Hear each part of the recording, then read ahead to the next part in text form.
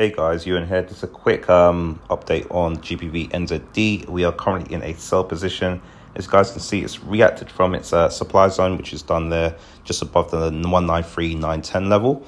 And it's currently making its way to the TP. Now, whether it make it there or not now, that's another story. The spread's a little bit wide on this pair.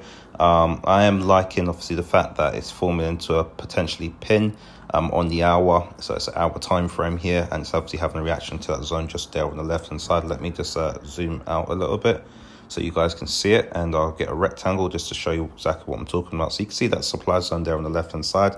It's pretty big in nature. You can see exactly what it's done. It didn't waste any time. The best zones you're going to find, guys, supply zones, are the ones that didn't waste any time within an area. So the very fact that it came up here, it dropped, obviously it made a huge drop. So it dropped a lot down to the kind of 192, 105 level. So when you have a reaction when price revisits that level, it can be quite severe in terms of obviously a movement towards the downside. So let's see how this trade actually plays out. I'm looking for it to start activating its trading SL quite shortly. But nevertheless, I'm happy with obviously the way it's progressing so far. We need a red line ideally. So see this red line here? This red line here needs to come past this TP zone, and that will qualify for our take profit. Now, I hope this has been useful and informative. I'll more than likely pipe you guys in for a part 2 when the trade's probably close. And I will see you guys in the next video.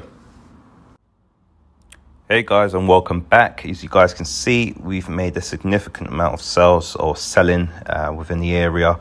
We're down at the kind of 193.61 level or 62 level. So it's just looking to see how this price actually reacts to this zone here. You can see it's had a slight mild reaction. Let me just get my crosshair. Slight mild reaction there at the kind of 193.554 level. And obviously it's come back up for its kind of rejection into that 20 SMA, and now it's trying to make its way back down. This is a minute time frame, guys. I like to use this when I'm breaking the trade down, simply because it's a lot clearer to see the spread as well. So we are waiting for the spread, believe it or not, just to pass our TP zone. So you can see here, why didn't it take profit? Well, it's very, very simple. Price actually did come down, but it wasn't down far enough. The spread's quite wide on this GBP NZD pair, so it's just waiting for it to come past this level and down into these zones here before we can actually see a take profit. Trade is actually in profit at the moment of around 500, but just wait to see what it does beyond that. So I'll see you guys in the next.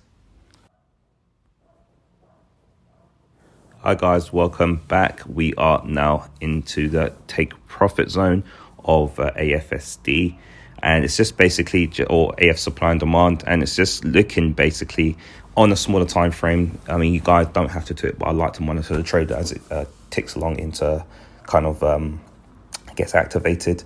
You guys can see this trading SL just above there at a kind of 193.820 level, which is, let me just show you, get this across here, there we go. See it this year, and you see it's just about to take profit now. Let's see if it breaks past this zone here, which is what we're looking at the moment. You can see obviously had a strong bit of a pullback here in this area here, this 193.554 level. You can see it made its way up. There's only minute bars, so they're not, you know, strong demand zones, but it's just a little bit of a snag when it does come to breaking through. But usually when it breaks through quite hard. So this is the first kind of test, or second test. Let's see if obviously it does break through on this last 1 minute bar here. But again, guys, yeah, I do like to monitor my trades, especially when the trade is now running. You guys can see there, it's just been a modified SL just above there. So that means if the price does come back up, say for example, it has a strong reaction off of here, obviously it makes its way here, you can see obviously it will take the trade out for a profit. So it's trading 20 pips behind my current trading position on the current market price at the moment. So I'm quite happy with the way things are going. Just going back to the original signal, which was on the H1 time frame. You guys can see it's had a strong reaction there on the blue. There we go, profit time, and we have made £819, or just under £820 for the day.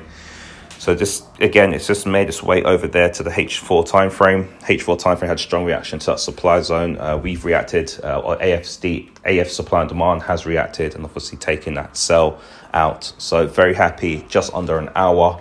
Now I'll turn the EA off, and I'll rinse and repeat for tomorrow. I hope you found this useful, and I'll see you guys in the next.